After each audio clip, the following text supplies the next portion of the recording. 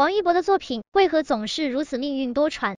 心疼他的同时，也不禁感叹一句，为何受伤的总是他，还要遭受无端嘲讽。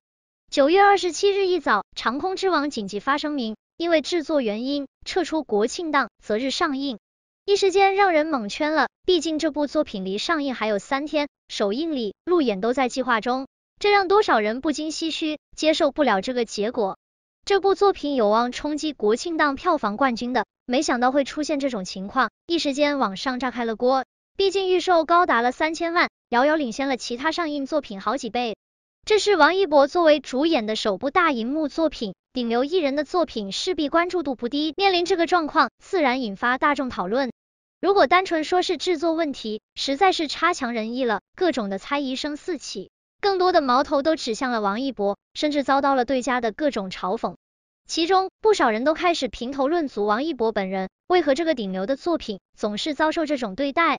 长空之王上映之前紧急撤档，粉丝冲预售变成了笑话，堪称最虐粉的一次。冰与火堪称优酷加 S 加加的剧王，原本上新的作品过审经历了长达3年的历程，却开播空降，上新无望，变成了网播剧。有匪上新失利，变网播剧，魔改后的效果不尽人意。维和防暴队制作完成，没想到剧中其他的参与人员牵扯问题，上映无望。在王一博爆火后，其实手头的资源看下来应该是不差的，甚至是相当出圈的，但是顺利播出的剧却不多，特别是被看好的作品，的确是命运多舛。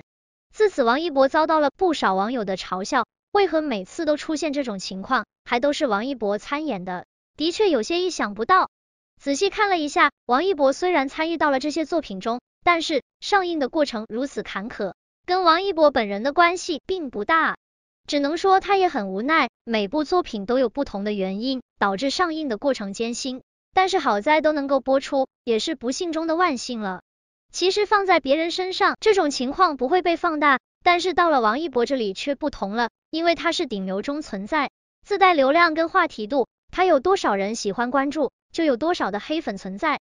红与黑并肩同时，才会被无端的放大。很多人接着长空之王的撤档，对此嘲讽王一博，着实有些见缝插针的节奏，说王一博演技的，说制作不合格的，说剧中演员塌房的，说内容牵扯泄密的，等等各种讯息，一时间充斥整个网络。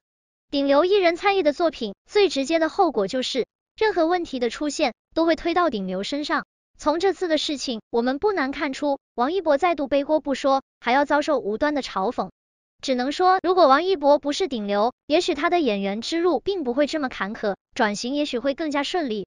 同时呢，我们也不能否认一点，王一博的作品上映后，势必会有一个不错的成绩。不经历风雨，怎么见证光芒万丈呢？说实话，对长空之王期待已久，着实看到这个消息有些意难平，看到影院退票讯息，还是有些想说，错失黄金档对于王一博而言并非坏事，也许后续定档春节档上映的话，如今的嘲讽都将变成他绽放的动力。因电影长空之王撤档引发了网友热议，网上有很多种说法，但靠谱的只有这3种。在9月25日，电影长空之王发布了逐梦曲云端，并宣布了定档时间9月30日，国庆档电影。影片的导演是刘晓世，监制韩寒，领衔主演王一博、胡军，于是特别主演周冬雨。消息公布后，在网上的热度非常高，而且开始预售，票房肯定少不了。9月27日首映礼，28日直播，29日全国路演，可以说前期宣传工作十分充足，所有都铺垫好了。没想到在27日首映礼这天突发情况，官方突然宣布了长空之王改档上映，这真是给观众当头一棒啊！票房都预售3000万了，这个时候说改档了，是不是有点说不过去了？而且没有说明具体原因，更是引发了网友们的猜测。改档消息公布后，网友是议论纷纷，但矛头都指向了主演中的王一博，因为近期关于他的传闻比较多，很多网友认为是他踩雷了，估计有瓜要爆料，因为个人原因导致了电影的改档。当然这些都是网友的猜测，其实也不难推理，电影的改档可能存在着3种可能性。第一点，在官方发布的公告中提到了一点，就是为了更好的给大家呈现制作效果，在上映前多次审核中，可能发现了在剪辑上或是一些特效上存在瑕疵，而选择了临时的调整，将电影改期。第二点就是因为电影内容问题，这部影片讲述的是中国王牌飞行员临危受命去执行一项艰巨的国家任务，其中应该涉及到很多军事方面的知识，而且还有会新机种在影片亮相，可能是涉及到一些机密，所以要进行调整，可能会对已经拍摄好的影片进行部分的删减，导致了影片改档。第三种可能性就是影片中的演员问题，参演的演员中可能有人爆雷了，导致影片改期，而王一博和周冬雨成为了热议中的主角。近期周冬雨刚被曝光和刘昊然的恋情传闻，多次前往刘昊然家，而且疑似同居的传闻，对此周冬雨并没有回应。而王一博也是同样有恋情传闻，和此前一直有绯闻的秦美和网上传两人同时做核酸用一部手机，两人在4年前就传出绯闻，如今再被爆料，对此王一博也没有回应。不过话说回来，周冬雨和王一博都是单身，而且绯闻对象也是单身，就算是真的存在恋情，也不至于让电影改档，至多是会影响到票房。那改档之后就会避免演员的恋情传闻了吗？显然不会，所以因为演员问题可能不成立。有网友公布了王一博的机场视频，在27日一大早，王一博落地北京，前来参加此前定好的电影首映礼。在机场，王一博走得很快，没想到落地之后却接到了取消的通知，看来事前王一博并不知情，所以还是等官方的消息吧。预售的3000万票房已经开始退票了，不知道电影会何时再上映吧。电影《长空之王》由于题材的关系，从开机到杀青，从定档再到预售，一直都是网友热议的中心。就在观众深切盼望上映日期尽快到来的时候，《长空之王》官微的2则通知却如遥控器一般，直接将人们的心情从激动转到失落。电影《长空之王》撤出国庆档的消息一出，迅速引起了广大网友的热议。有人讨论撤档改期的原因，也有人嘲笑出品方以及演员，更有人惋惜自己的黄金假期就这么失去了快乐源泉。其实最失落的人莫过于主演之一的王一博。按照原计划，《长空之王》会在首映前3日在北京举行首映礼。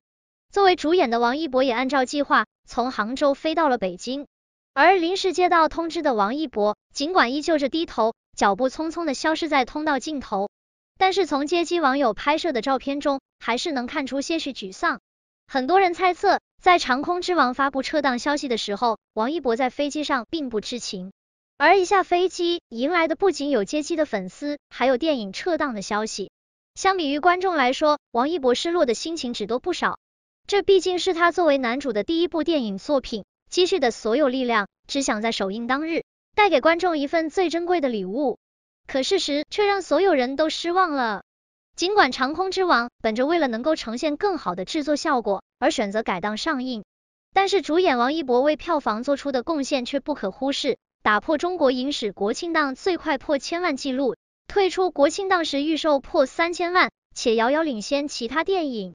这匹领跑国庆档电影的黑马突然撤档，也使得很多观众在评论中发泄着不满的情绪，甚至嘲讽演员和出品方。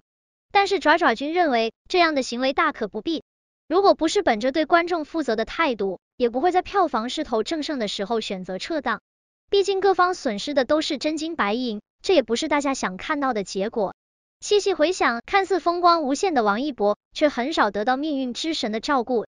从小为了街舞梦想远赴他乡，陪伴他的只有舞蹈室的镜子，总算成团出道了，又面临限韩等一系列变故，拍摄的电视剧火了，却被谣言捆绑。如今进军电影圈的王一博与优秀团队、影帝影后、实力派合作，看似顺风顺水，待播作品排队上映。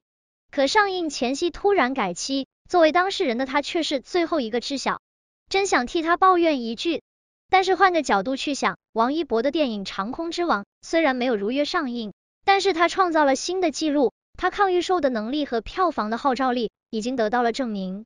当然，在业内王一博早已经得到了认可，3000万的预售足以让电影市场更加正视这个电影新人，通过主流媒体的推荐认证，也让路人注意到了演员王一博。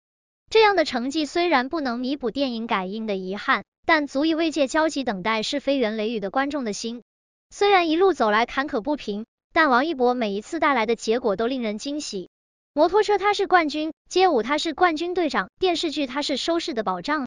虽然过程是周折的，但王一博披荆斩棘之后，总会走出绚烂之路。